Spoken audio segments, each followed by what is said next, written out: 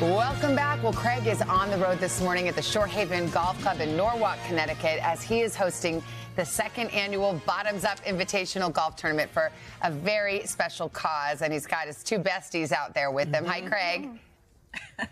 What's up, y'all? Carson, Dylan, they're here as well. A lot of other good people joined us to help raise money for the Colorectal Cancer Alliance. Last night, my wife, Lindsay, and I, we hosted this event that included an auction as well. We joined the fight, as you all know, after my brother Lawrence died of colon cancer back in 2020. And we're going to tell you more about that in the third hour. But Carson, this is his first one. Yes. And he brought the great weather. If you have a charity event and you put the words bottoms up on the invite, I show up. Any of you watching, just send it to me, care of NBC. No, after being at work and, supporting it, it's great to show up for your friends, and I'm so happy to be here. Well, thank you. We're going to play some golf, right? Rain or shine? Rain or shine. I've been trying to give you, a better forecast the whole time, but no, it's just getting worse. But the great thing about the rain is we'll have an excuse for our mediocre golf. Very true. More of that coming up. But right now, we've got more of our special series Inside the Game, bringing you a closer look in and around the NFL. The Steelers, I'm sorry, last night they beat those Las Vegas Raiders at Allegiant Stadium. It was a road game for them, but there was plenty of triumphant twirling action from those famous terrible towels. Win or lose, for Steelers fans, that eye-catching piece of fabric, it's stitched into the franchise, part of the franchise's DNA, but it represents more than just fun.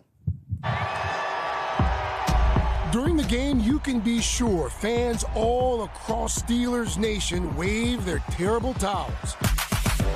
The towels were the brainchild of Pittsburgh broadcaster Myron Cope. In 1975, Cope urged fans to wave yellow or gold dish towels at a playoff game. The Steelers won that game and went on to win the Super Bowl. So many fans came to believe that the terrible towel played a vital role in the team's success. Now, the towel is part of the identity of Pittsburgh. Fans have taken their towels around the world, even to space. The towels are actually made in Pittsburgh at Little Earth Productions. They've had the NFL license to make the official terrible towels for more than a decade.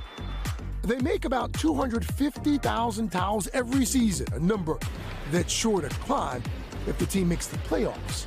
Ava DeMarco is Little Earth's co-founder. Like, when you're watching the game and you see tens of thousands, weaving around your towels, what do you think? You know what? I never cease to be thrilled about it.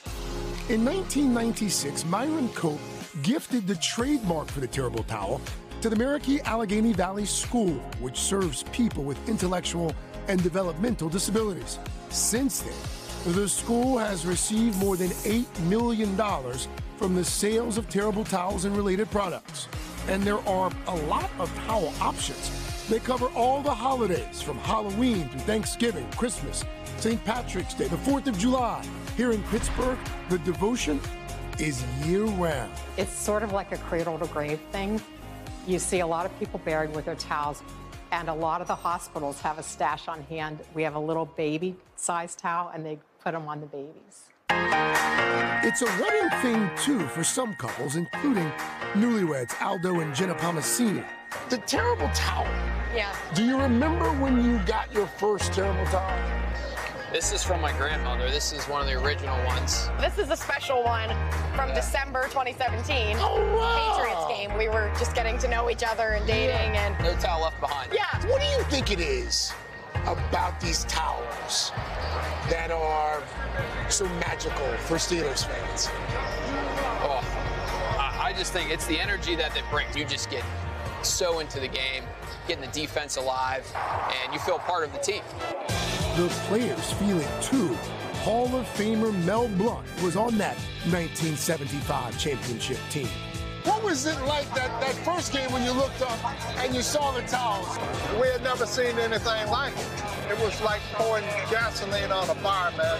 The terrible towel it was birthed and it just took off. Ryan Shazier was a player with the Steelers from 2014 to 2020. The energy in this stadium is crazy.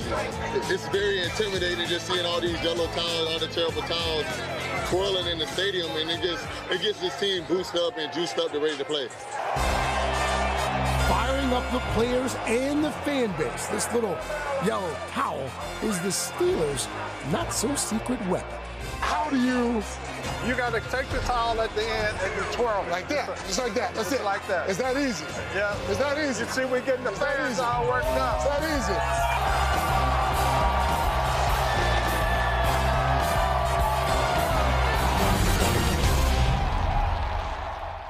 So, I mean, the terrible towel really is something special. My wife's family, Lindsay, they're from Pennsylvania. My father-in-law, he actually waved the terrible towel at our wedding. Oh, wow. During his toast. So the folks at Little Earth, It seems dangerous when you're, like, close to people. they were nice enough to make them for us with the Today Show logo. We like them. Very nice. So We're raising our we'll be towels. using these to dry off. That's right. You guys are going to need a lot of towels with that rain out there, but Craig, you're so good-hearted. I know how much What this rain? event No rain. means to What you. rain? What rain? Yeah, okay, No rain? see? So Exactly. great. What? Rain's gone. Perfect weather. So glad We're you're going to have a Guinness at pretend we're in Ireland. Yeah. There you go. There you go. By the way, guys, so I was out last night, helped us sort of kick things off. $1.2 million. Way to go. For the Colorectal Cancer Alliance. Up from last year. Thank all of you for your support. Janelle was there, too? Yeah, it was a beautiful event. Way to go, Craig Orr. Proud of you, Craig. That's right. All right. Go get them. Have fun, y'all. We'll see you again in the third hour. We'll see you next hour. All right. Can't even twirl it. Now. Bye, guys. First, guys. Bye. Hey, thanks for watching. Don't miss the Today Show every weekday at 11 a.m. Eastern, 8 Pacific on our streaming channel, Today All Day. To watch, head to today.com/allday or click the link right here.